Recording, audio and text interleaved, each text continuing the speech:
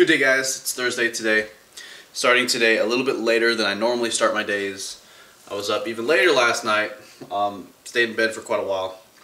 So I'm hitting the gym around 12:30 today. It's my squats, 10 sets of 3. I think I'm working with around 405. So 405 for my 10 sets of 3. That's going to be fun. It's going to be a really long workout. I'll probably just keep it short after the squats. I'll just do like leg curls and calves and call it a day. I left my friggin' rice cooker pot at my parents' house, so that pretty much narrows it down to Chipotle post-workout. There's like little bit odds and ends that I really got to do throughout the day. Might have to pick up a new refrigerator filter at Sears, and there's a couple random things I might have to do. But this morning I woke up. Well, I always wake up every morning, and let me actually tone down this real quick. And I felt even leaner than before, and I'm at my heaviest that I've been in a long time. I'm weighing in now at like 191 or so. But wake up in the morning and my face is a little bit leaner than at night, but especially in the abs. It's an interesting thing.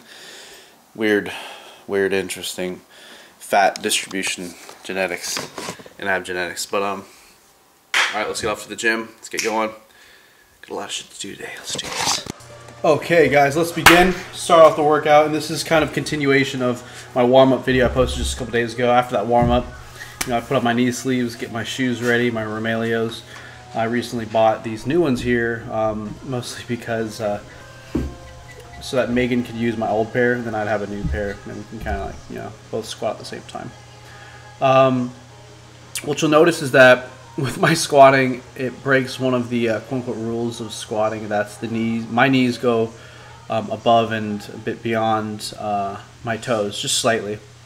And quite often you'll hear people say that your knees need to be behind the toes or above the, not in front of the toes, definitely.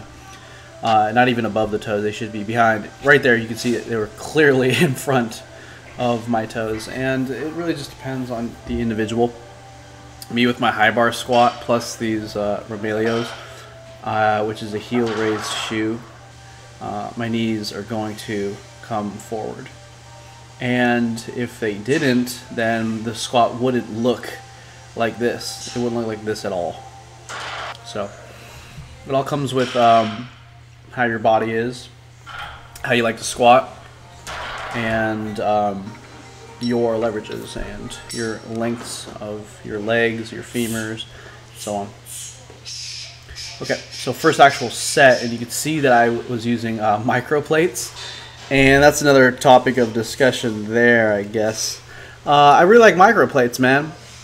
I definitely recommend the use of microplates for beginners who are on, their regular 5x5 type programs. That way, when 5-pound jumps are, a little bit too much, and you're constantly forced to, you constantly fail with these 5-pound jumps in a beginner program.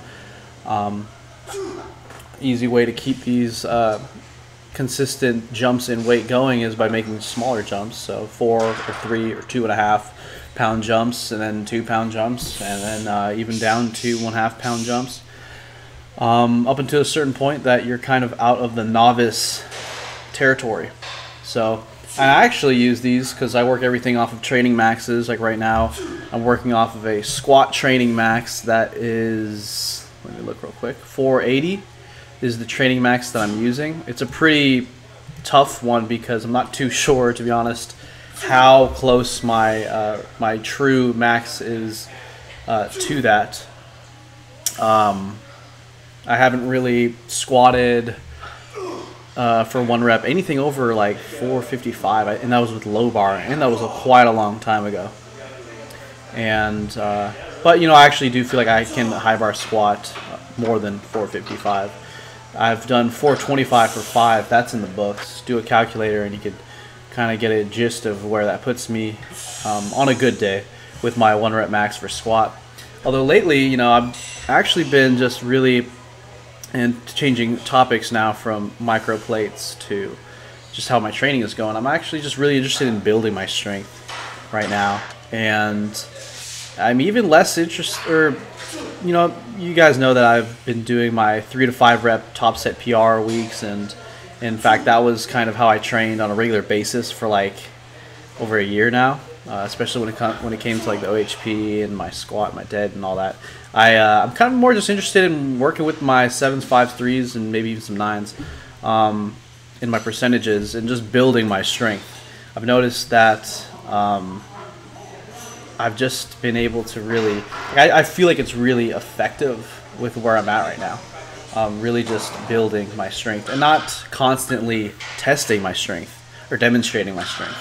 And I feel like this building my strength is getting my strength up better than, you know, constantly having to test myself or constantly having to prove myself or seeing what I got. And I think in the long run it'll lead to just more strength. So yeah, this is my stiff leg deadlifts, and at the end of this little clip right here, I'll kind of give you guys the gist of what this workout looked like in terms of the numbers and all that right here. It's pretty funny because during the squats, especially towards the beginning, I was slightly doubtful if I'd be able to finish the damn workout, and that's how it felt as I progressed through this second cycle of this training.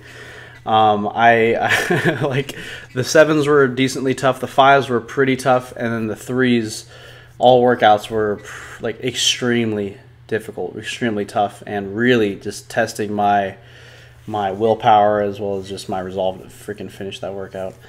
And it was tough. It makes me wonder if I should increase my maxes by the same that I did this last time that I increased them. We will see.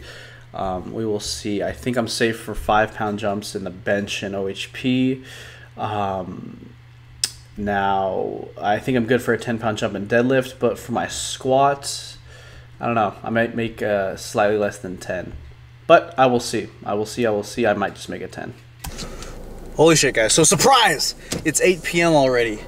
Normally, by the time I pick up my Chipotle, on a normal day, it's like somewhere between noon and 2 or 3 p.m. Yeah, today was kind of one of those days where things just, you know, spent a lot of time at the gym. Ran into a buddy in front of a vitamin shop, spent a lot of time there, and then picked up my Chipotle. But I think this burrito is probably one of the biggest burritos I've ever seen, and I'm actually looking forward to getting home and weighing it, believe it or not. So yeah, I went to Vitamin Shop just a second ago. I got some more ZMA. I mean, for me, I actually have noticed difference in the past with ZMA. And not only that, but I've liked this. It's one of those things that I have been able to embrace the placebo effect with.